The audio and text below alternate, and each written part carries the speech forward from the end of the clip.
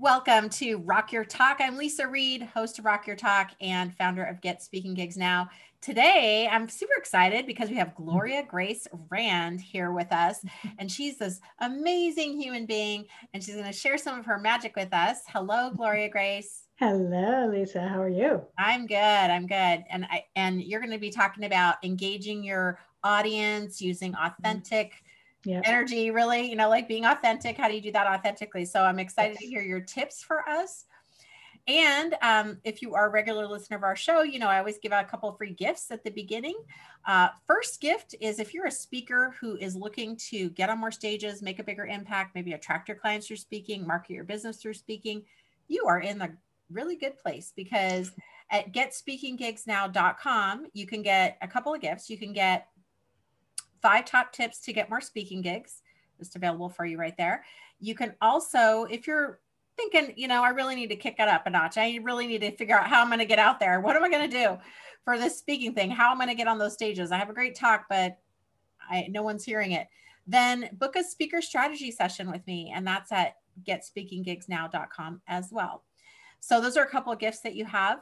Now, different approach, maybe different thing that you're looking for. Maybe you know all the things you're supposed to do, but you're not doing it. And you realize that maybe you need some support in that. Then you can go to, there's a little dog. We were just talking about dogs the other day. I'm not going to go. It's okay. It's okay. Dogs are available. Dogs are always welcome on the show. But you can go to productivelearning.com/gift, and there you will find free access to a course called New Thinking for New Actions. And this is, again, where it's like, I know what I'm doing. I know what I'm supposed to do, but I see myself not doing it. Go ahead and get that free course. And then that'll really give you some nice juice and knowledge and some exercises that'll help you start to create those new thoughts so that you can have those new actions, so that you can get those results that you're looking for. Mm-hmm. Again, that's at productivelearning.com/gift. So already off the bat, you're starting off great, because you've got some free gifts coming your way.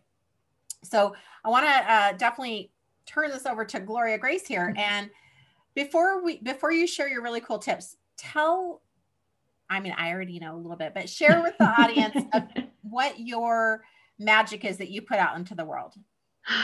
Well, I love that question. First off, that's pretty cool.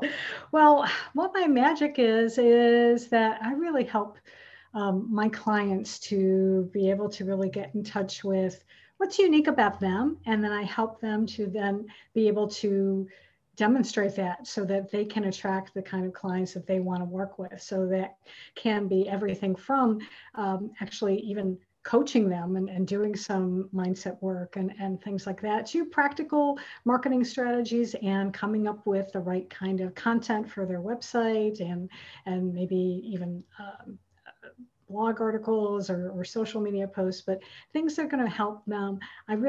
One of the things that I'm very proud of is that my clients like to say that I'm really good at being able to tap into their voice, and that I can actually translate that onto the page. So, like I said, I enjoy doing that type of work, but I also really, we were talking before we got started today, that I'm wanting to do more deeper work with clients, because I feel that you can have the best marketing strategies, you can have the best looking website, even with the best content on it, seemingly, and still, and you probably know this yourself in working with clients, if your mindset is not there, where you're maybe still feeling unsure of yourself, or you've got some money blocks or something, then you're not going to be as successful as you want to be. And I have learned a lot of lessons, some of them the hard way, on how to be able to, change those beliefs myself, that I really enjoy working with others now and helping them along those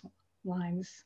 It sounds so like they can be more successful. Yeah, it sounds like when someone works with you, they get almost like a bonus coach, because you have had so much experience in copywriting and the business side of the strategy and the marketing side. But as you're finding your own, deeper gift is really helping more with the internal and understanding how that voice is. But then what's great is that doesn't mean that all the knowledge and the expertise that you have in the past isn't going to come in when appropriate, or go, hey, why don't we take this voice and now put it into your marketing if that's appropriate, depending on who you're working with. Yeah, so it's kind of like a absolutely. bonus, like you could almost get like 2 in 1. Yeah, absolutely. And I mean, I used to do this just, it was just sort of natural in working with clients in the past.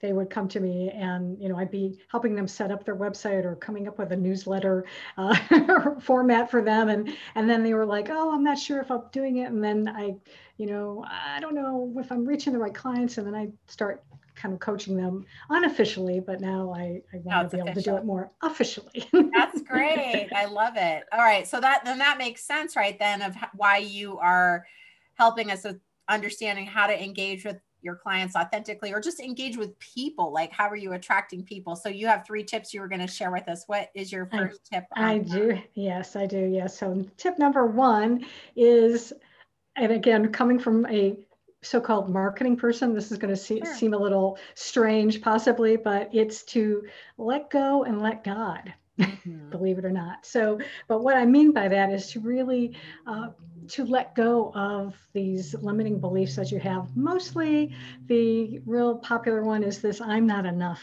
story that so many of us have. I'm a member of that organization.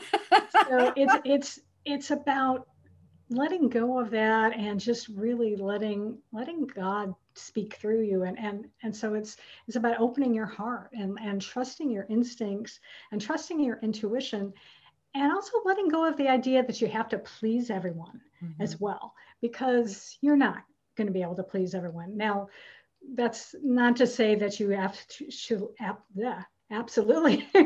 have to have a particular really niche audience, but you should have a somewhat of an idea of who it is that you want to work with, and then speak to them, really just focus in on speaking to them from the heart, and as if they were your best friend, and what is it that you provide that is going to help them. And so let that be your guide in being able to decide what you put out on like social media, or what you're putting out if you're writing a blog post, or you're doing a video, or you're speaking to an audience, like you're even doing here, a YouTube video, or doing Zoom, since we're not really doing in person right now, but we will one day. So keep that in mind, and just trust that. I feel like a lot of speakers could relate to that message, because a lot of times when I'm working with someone and I'll help them like get their talk ready to rock. That's a thing that'll help them with.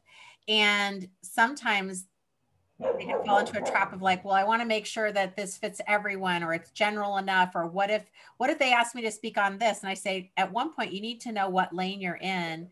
Otherwise you'll just be recreating talks all day long. And of course this is going to depend. It's not a hard and fast rule, but it's a good rule of thumb to know what you're really good at, what you really enjoy, and what your message really is, instead of trying to be so flexible that you're just swaying in the wind, or you're so general that it sounds boring. Yeah, absolutely. And it's like, it's got to sound, I'll say sexy, like, and I don't mean sexual, I just mean attractive, like what you're talking about. It's exactly. Like, it's got to entice the audience member to go, oh, I really could benefit from that talk. I really want to hear what that person has to say, because I need that, or I'm dealing with that. I want solutions. So it doesn't need to be another thing. I'll hear people kind of go a little too esoteric, where I see the talk title and I'm like, I don't know what that is. Like, I don't even know I don't know enough to know what you're talking about. So I don't know if I want to go. I don't know if I, so there's this balance, I guess, of being creative and also being direct. Yeah, exactly. Sometimes it's still good to just keep it simple. Keep it simple so that people understand what it is you're trying to say. To bring it back to what you were saying, it's like, at one point, letting go of what other people are going to think, or who's going to like the talk. And I think that's a big self-doubt thought that will come into play, especially for speakers, and that keeps them from putting that message out there and even trying. It's like, well, what if they don't like, this isn't totally internal, like secret quiet voice, right? What if no one wants to hear what I have to say? What if it's not good? What if I offend someone? What if and then it just stays locked in, behind closed doors. And you're like, well, we don't know any of the answers to those questions until we get out there and we try. And like, you're not needing to please everyone, nor could Right. you. Yeah. And I and again, I'm kind of bringing this to speakers, but like, you're out there, you're not going to win the whole audience, but who are you looking for? You're probably looking for a couple people, or a certain percentage of people, a few people in the audience who really resonate with who you are, which is what you're saying. Like, yeah, what's your soul saying, and who is it attracting, right? Mm-hmm. You didn't say that, but I was sort of just reading between the lines. It works. Absolutely. And really, what you were talking about actually sort of leads me to my next tip. So if I don't know if it's okay for me to let's share do it. Tip number 2. Yes, tip number 2. It's valuing your uniqueness. So it's really learning to appreciate what your particular talents and gifts are, as well as some of the challenges that you may have faced in the past and overcome, because that's the story that's going to attract your people, because it's going to make you seem relatable. So for instance, in my case, I grew up with an alcoholic dad, an abusive mom. And so as a result, I was afraid a lot of the time growing up, and I didn't really like to be in the spotlight, didn't want to share and to stand out. But there was part of me that always wanted to. And eventually I learned to be able to overcome that. And so being able to share, some of your problems that you've had, like I said, some of the challenges you may have had in your business, that lets people see that you're human, number one.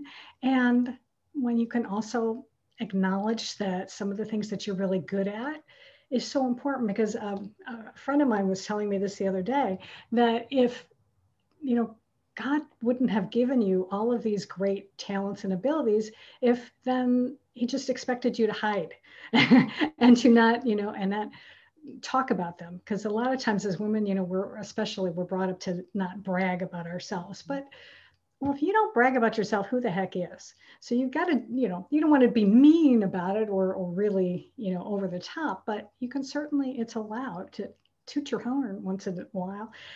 So again, that people can see what you have to offer that is going to be valuable to them. 100%. And I so agree with that, yeah, a lot of times as girls we're brought up to, it's just a social thing, socially acceptable to let the boys show off and be loud and crazy. And we're just more agreeable and compromising and appeasing or whatever. And so it's kind of like finding that voice and saying what you need to say and standing up for whatever you need to stand up for and sharing your successes.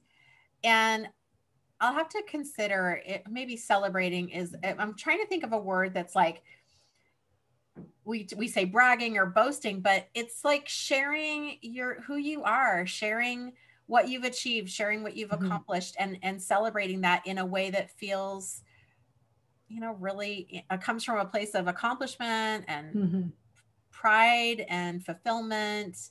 And I'm not sure if there's an actual word. I'll have to think on that. If there's an actual word that really encompasses what I'm having in my mind as that verb, like what is that verb?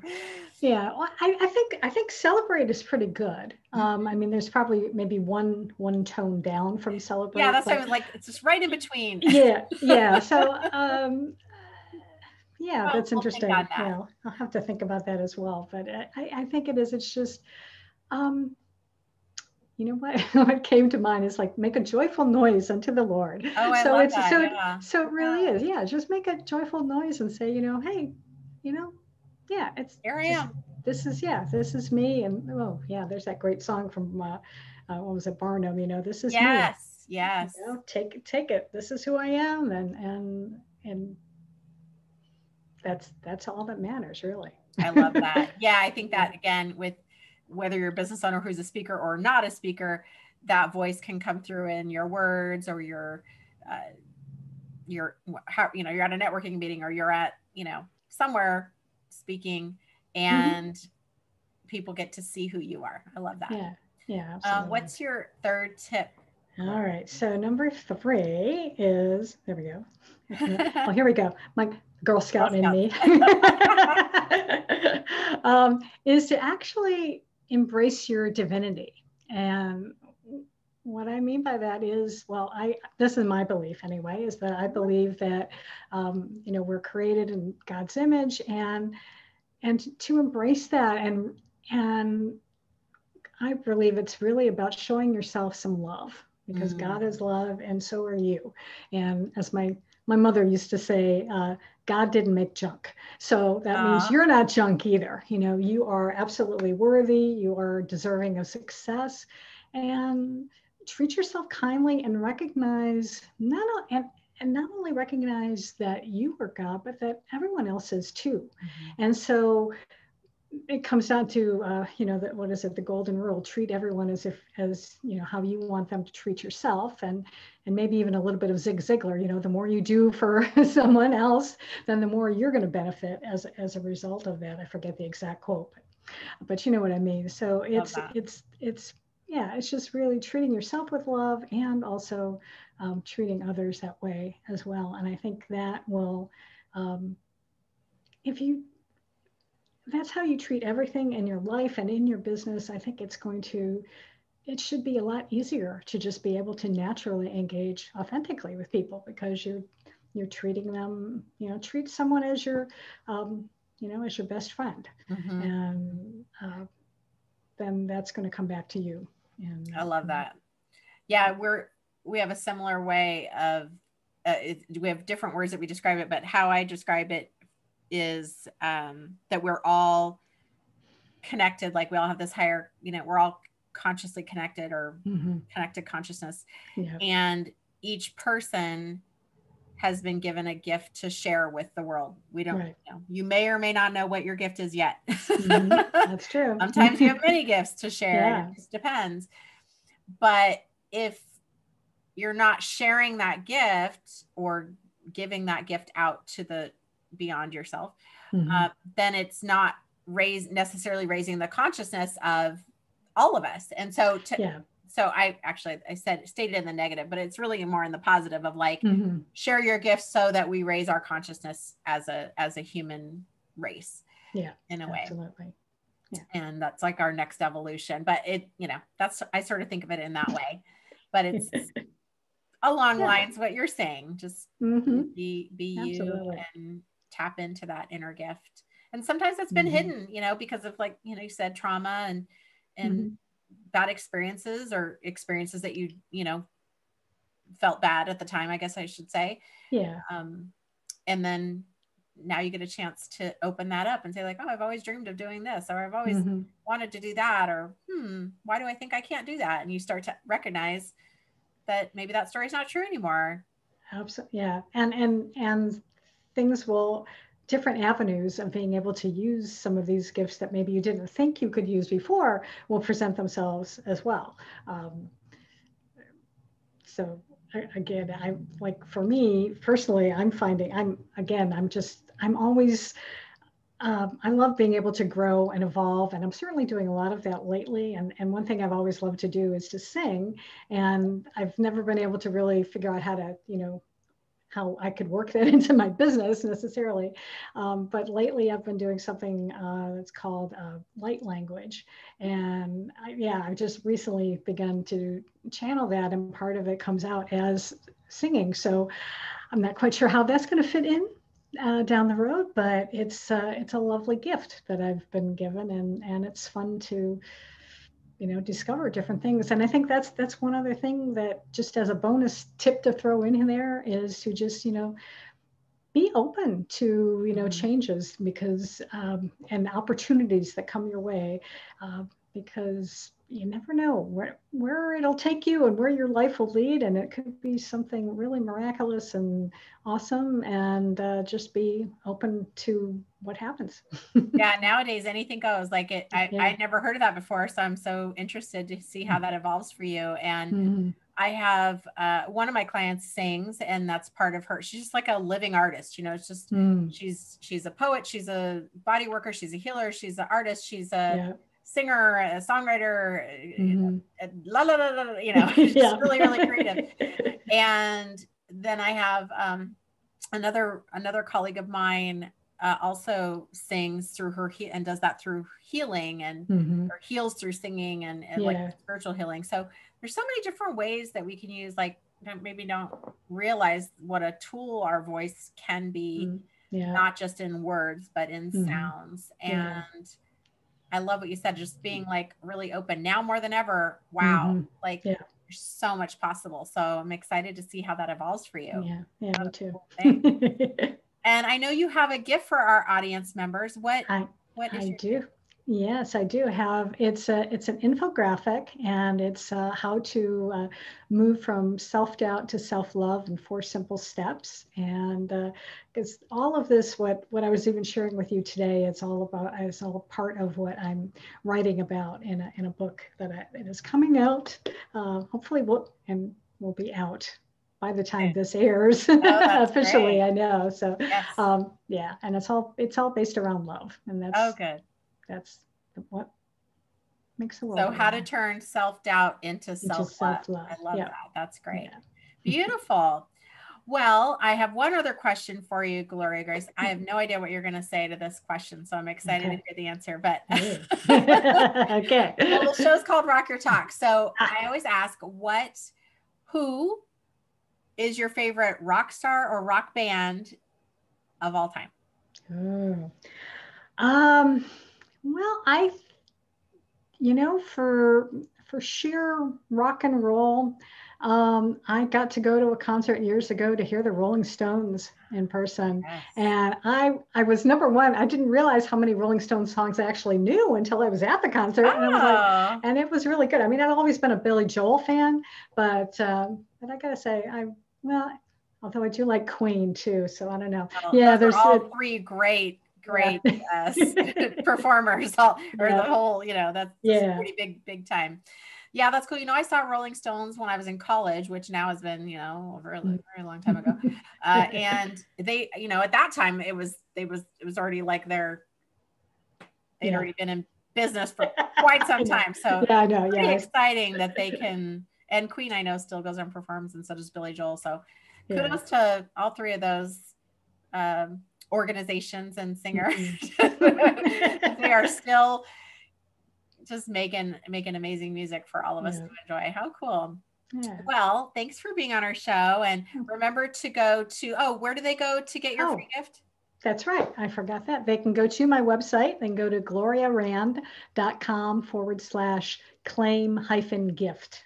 Okay, and I'm going to put that in the notes too, but just in case. So gloriarand.com/claim, CLAIM-GIFT, claim gift. Good. Okay, cool.